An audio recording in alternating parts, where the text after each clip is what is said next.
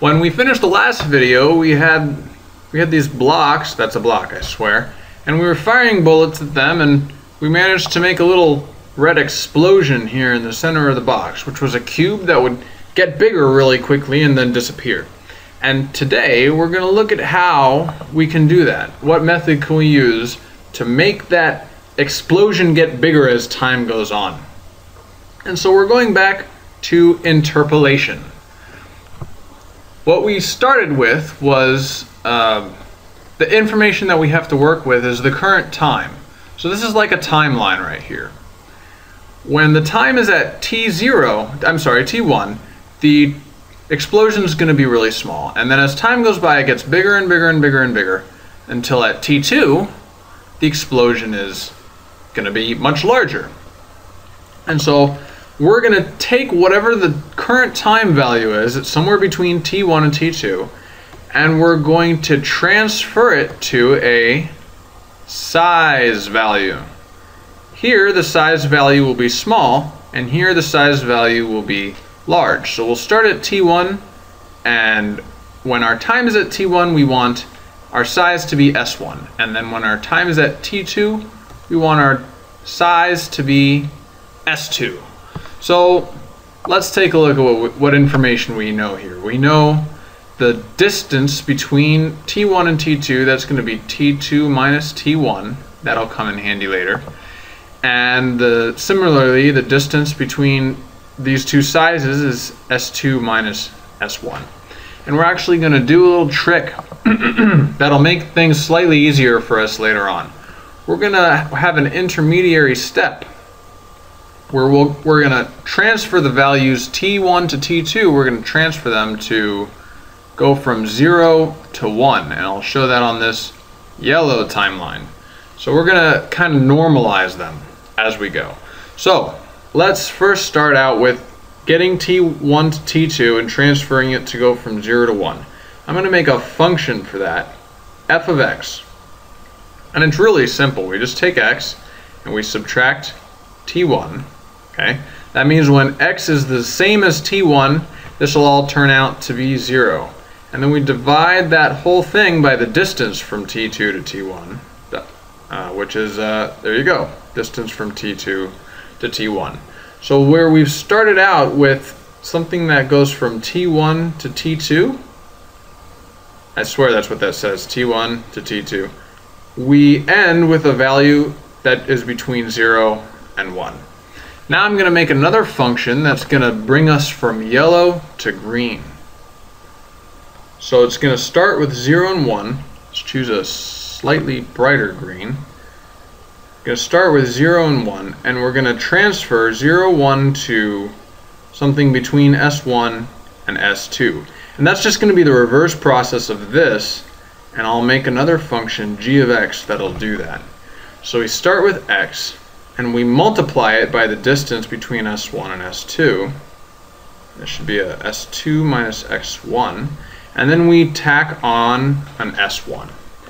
So finally our remap value, our remap function, which will give us the size of the explosion, remap function, is just going to be a composition of these two functions. It's going to be a composition, just like that.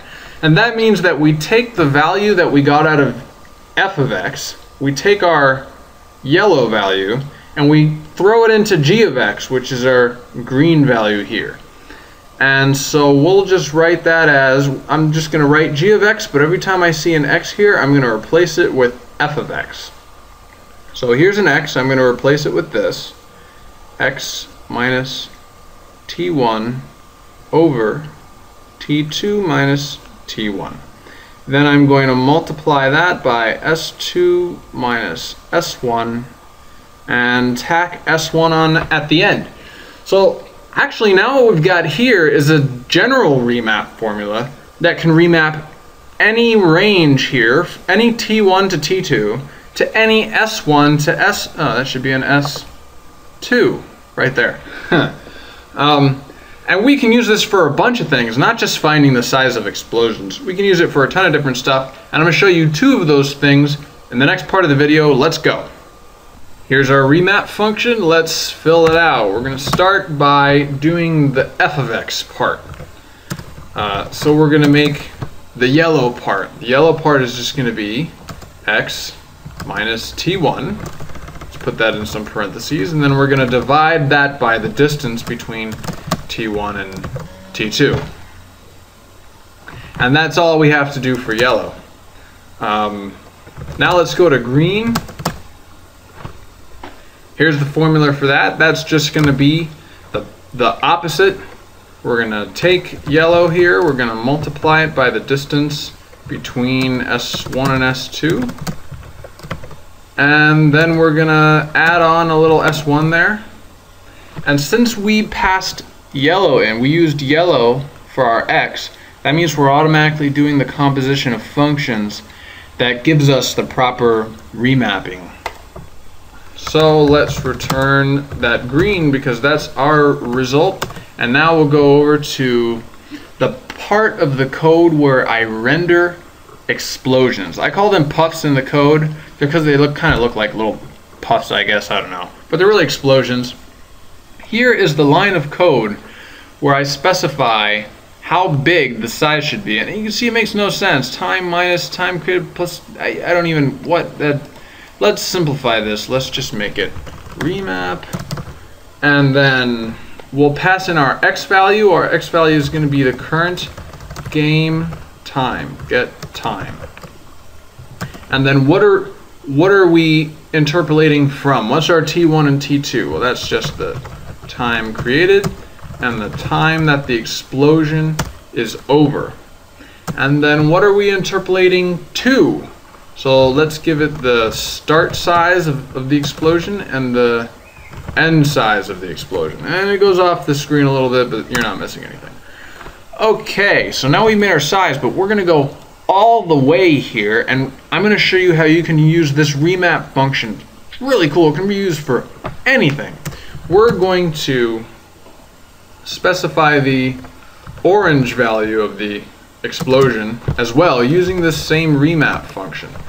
Just as before, I'm just going to copy it from up here. We're also going to use the time as an input to the function, but instead of specifying a size as an output, we're going to specify a color. So we're going to start with 0, meaning no orange, and then we're going to, like, the maximum orange that we can get is 255. 255 is the maximum color value usually when you're talking about game engines. So then I'll pass that orange right in here for the color. Let's crank this bad boy up. There we go. So here's my little player, and as I attack, you can see that I'm going to come around here into the light.